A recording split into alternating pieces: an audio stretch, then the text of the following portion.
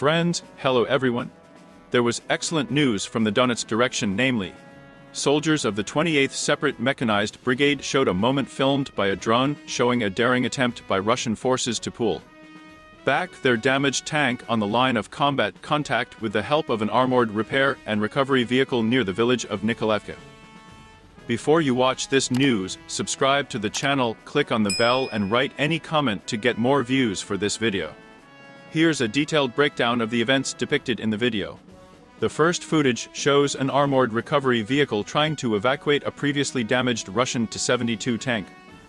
Next, the Ukrainian military responds by using a Kamikaze drone to destroy Russian vehicles.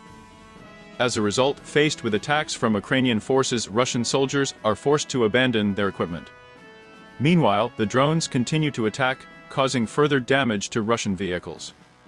The drones also conduct reconnaissance, scanning the area for remaining Russian soldiers. And at the end of the video, the Russian army makes one last attempt, but in the end they lose a tank and an armored recovery vehicle. In this case, Kamikaze drones played a decisive role in preventing the Russians from trying to pull back their damaged equipment. And what do you think about it? Write your opinion in the comments under this video, give a like, subscribe to the channel to keep up with the latest news.